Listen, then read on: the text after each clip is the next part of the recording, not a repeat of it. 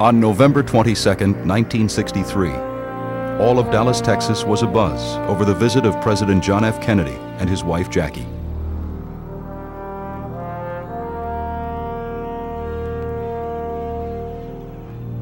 Throngs of people crowded along the roads as his motorcade snaked its way through the city. A Dallas dress manufacturer named Abraham Zapruder stood in a small crowd with his home movie camera, waiting for the President of the United States to pass by. As Kennedy's motorcade turned the corner into Dealey Plaza, Zapruder put his eye to the viewfinder and began filming.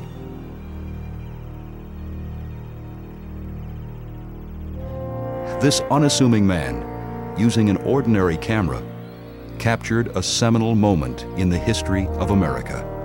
Indeed, in the entire history of the 20th century. In March of 1997, at the National Archives II in College Park, Maryland, a replication of this moment in history began. For 5 days, photographers painstakingly reshot the film frame by frame, from Zapruder's camera original to 4x5 transparencies. This reproduction is the first time a copy of the film has been made from the original since the day of Kennedy's assassination. It appears as though something has happened in the motorcade route. Something, I repeat, has happened in the motorcade route. Parkland Hospital, there has been a shooting. Parkland Hospital has been advised to stand by for a severe gunshot wound.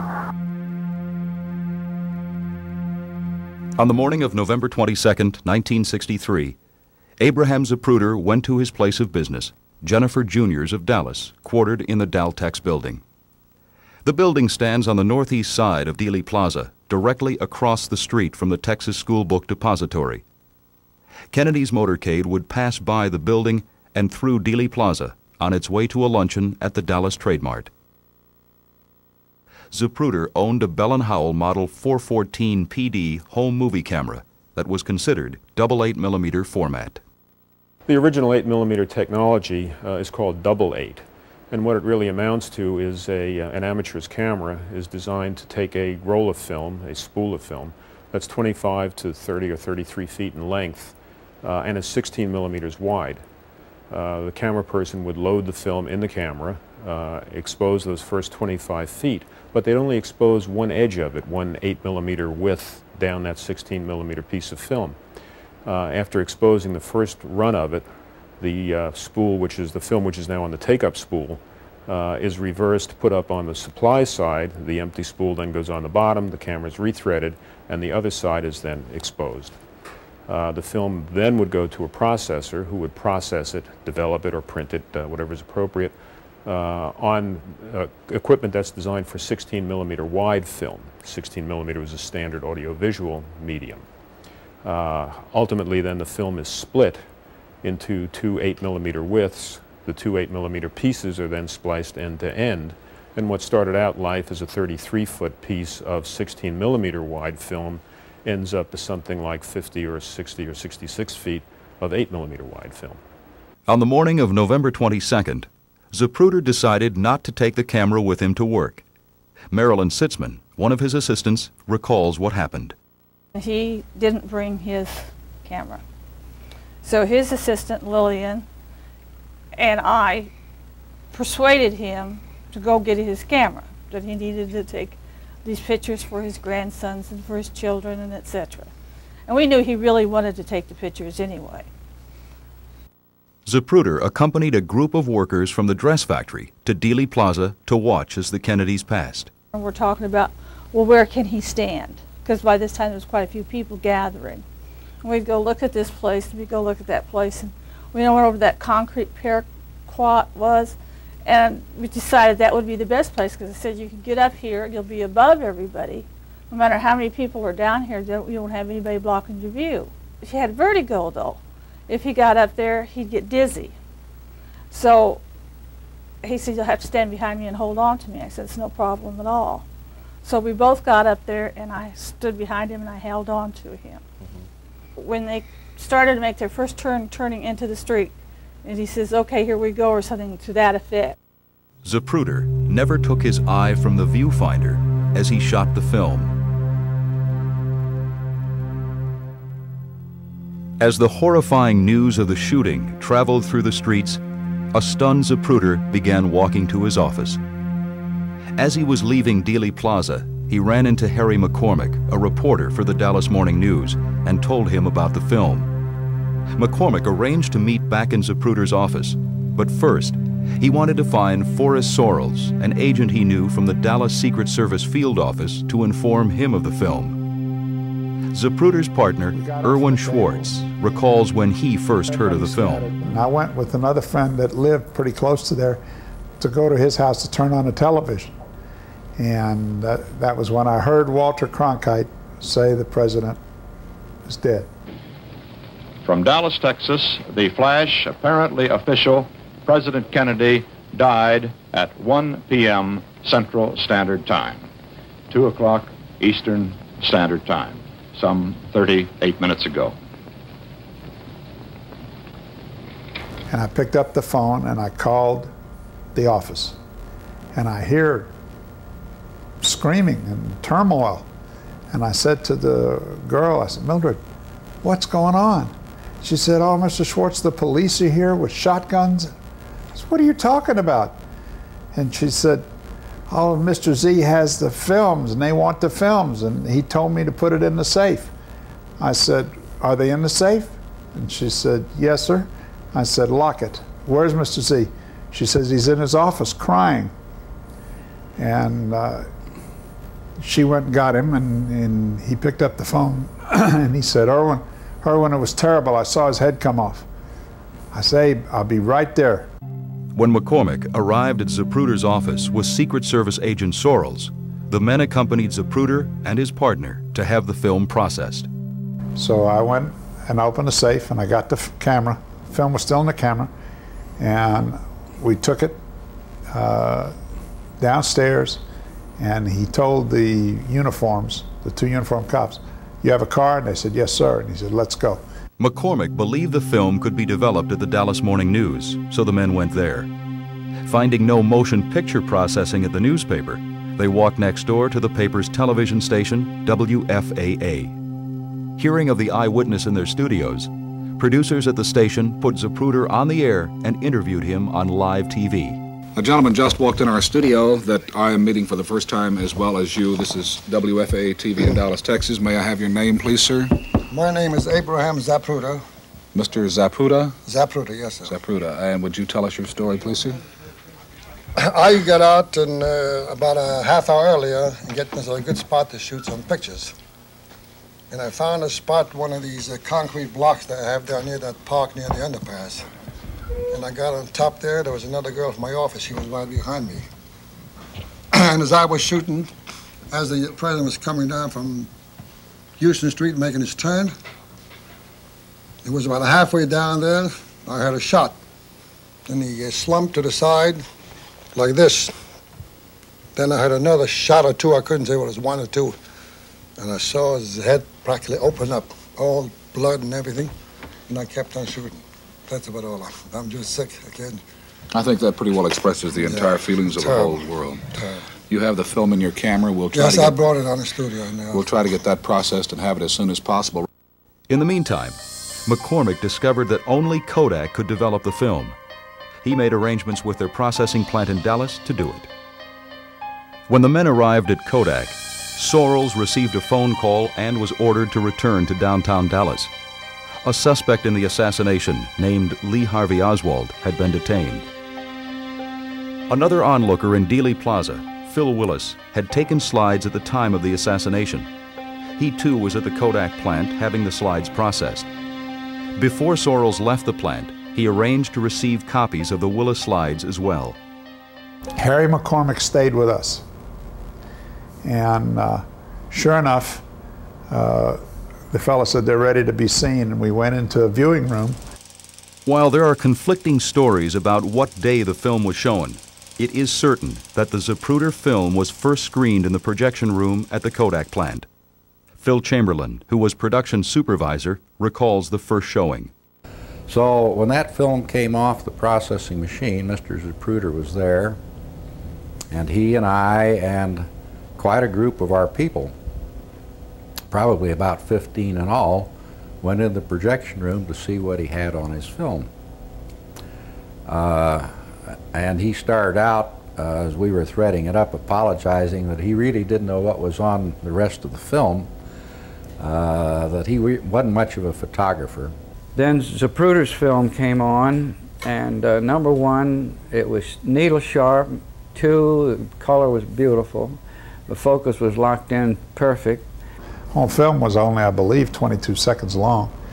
And in that last shot, you see his head come off.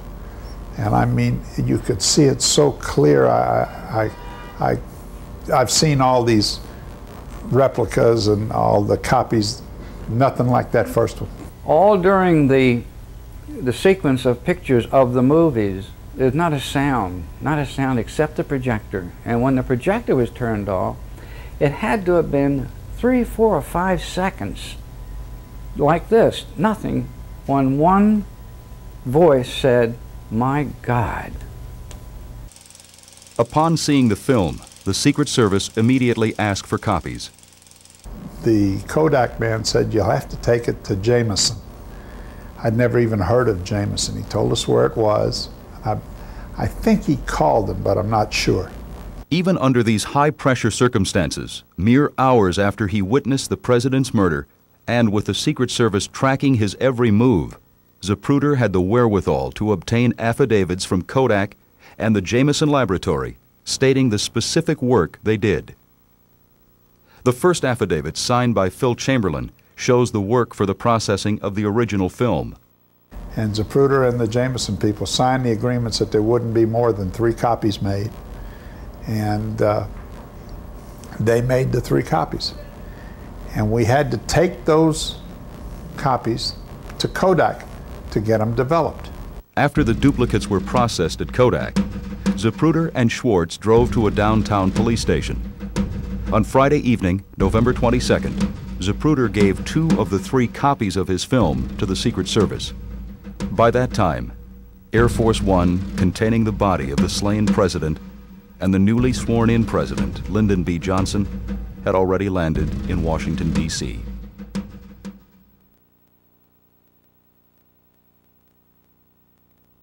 Once the news community heard of the Zapruder film, they clamored for the rights to it. Life magazine was especially fervent in its desire to get the film. Richard Stolley, the Pacific Coast editor for Life, flew into Dallas the afternoon of the assassination. In an interview before a live audience, Stolley recalls his weekend in Dallas. And I went into the Adolphus Hotel to set up an office. And I'd been there about an hour or 2, and I got a phone call from one of your distinguished Patsy Swank. She had gotten word from a colleague that a local businessman had photographed the assassination from beginning to end with an 8mm home movie camera, and she phonetically pronounced his name. And I picked up the Dallas phone book and ran my finger down the Z's, and there it was, Zapruder, comma, Abraham. I called him, no answer. I called every 15 minutes for the next 5 hours. And at about 11 o'clock, this weary voice answered. I said, "Is this Mr. Zapruder?" "Yes."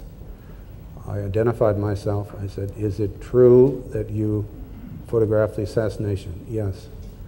"Have you seen the film?" "Yes." "Did you get it from beginning to end?" "Yes." "Can I come out and see it?" "No." Zapruder told Stolley to meet him at the office at 9 o'clock the next morning. Stolley was waiting there at 8. And he looked slightly annoyed, but when I came in, but he said, "Well, you might as well come in and see this," because he'd invited the Secret Service at 8 o'clock. So it was a little room. He had this ancient 8mm projector. This is tiny film. There's no sound. The only sound was this creaky projector. Meanwhile, other press are beginning to gather outside. Mr. Zapruder says, Mr. Stolley was the first reporter to contact me, so I'm going to talk to him first. The rest of the press went ballistic. promise us you won't sign anything, you've got to talk to us before, promise, promise, and they were acting badly. So we sat down, and I said to her, I said, Mrs. Zapruder, when life occasionally encounters pictures of more than normal interest, that we will pay more than our normal space rates. I'm trying to be as casual as hell about all this. And I said, now, for instance, that piece of film we just saw, I said, you know, we might pay as much as $5,000 for that. And he gives me this kind of quizzical look and then grins. The whole point of that was to find out, did he know? And yes, he knew. So we just went up by increments, little by little. I got to $50,000, and I said, Mr. Zapruder, this is truly as high as I can go without calling New York for authorization to go higher. He looked at me for a few minutes, or a few seconds, and said, let's do it.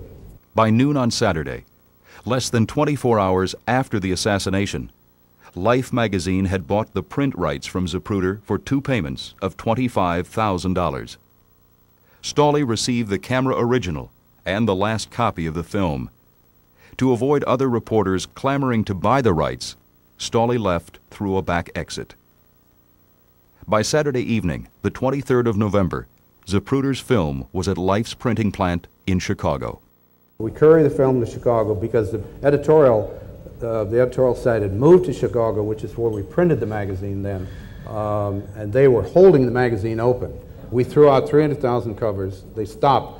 As soon as we heard of the assassination, they stopped printing the magazine, threw all but a few stories out in the back, threw the cover out, and then we began putting together. Part of it was the history, part of it was the reaction around the world, and the current story was what was happening in Washington and down here. So this film went up to an editor in Chicago, and they printed, a dozen or more frames in black and white. They couldn't do it in color at that point. While the original film was in Chicago, a copy was sent to New York. Sometime on Sunday, the publisher of Life magazine, C.D. Jackson, saw the 26-second film. Jackson decided the American public was not ready for such graphic images of the president's death and instructed Stolley to buy the motion picture rights to the film as well. I called him on Sunday evening and I said I'd like to come back and see him about getting the additional rights. I have to say he seemed relieved. On Monday morning, Stolley met with Zapruder and his attorney, Sam Passman. We sat there. It couldn't have taken more than 15 minutes. I knew, again, where I could go. It was another $100,000. It was a total of $150,000 for all rights. By the time of JFK's funeral on Monday, November 24th, Time Incorporated owned all rights to the Zapruder film. In its November 29th issue, the magazine published black and white frames from the film.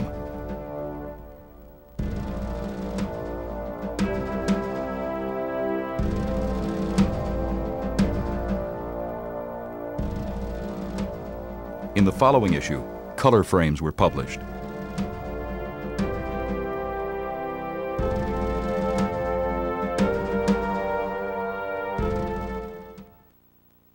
A week after the shooting in Dallas, President Johnson created a special commission to investigate Kennedy's assassination. Known as the Warren Commission, after Commission Chairman Chief Justice Earl Warren, the group of former and then government officials were to oversee the investigation and give their stamp of approval to the conclusions.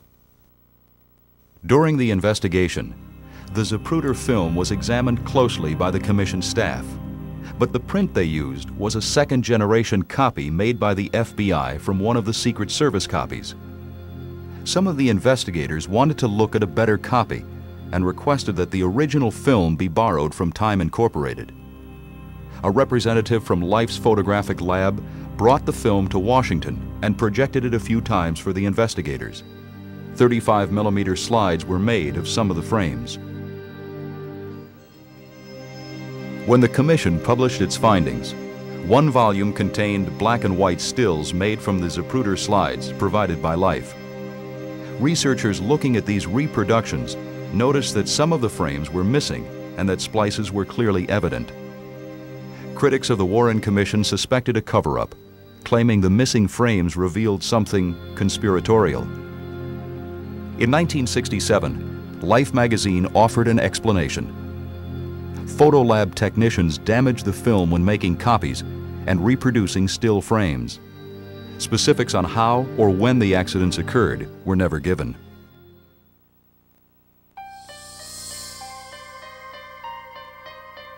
In 1969, New Orleans District Attorney Jim Garrison indicted a local businessman, Clay Shaw, for conspiracy to kill President Kennedy. During the trial, Garrison subpoenaed the Zapruder film from Time Incorporated, using the conclusions drawn from the film as evidence of conspiracy. Abraham Zapruder was called as a prosecution witness to verify that the film Garrison received from Life was indeed the film Zapruder took the day of the assassination. On February 13, 1969, in a packed courtroom, Zapruder's film was shown in public for the first time. By the end of the trial, it had been shown 9 more times.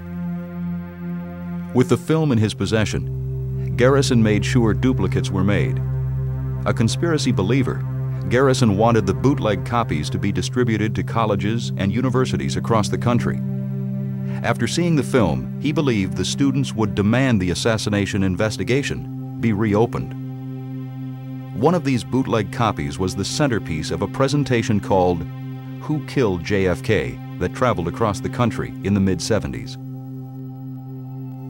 Zapruder never saw the widespread public reaction to his film. He died in Dallas on August 30th, 1970, of cancer.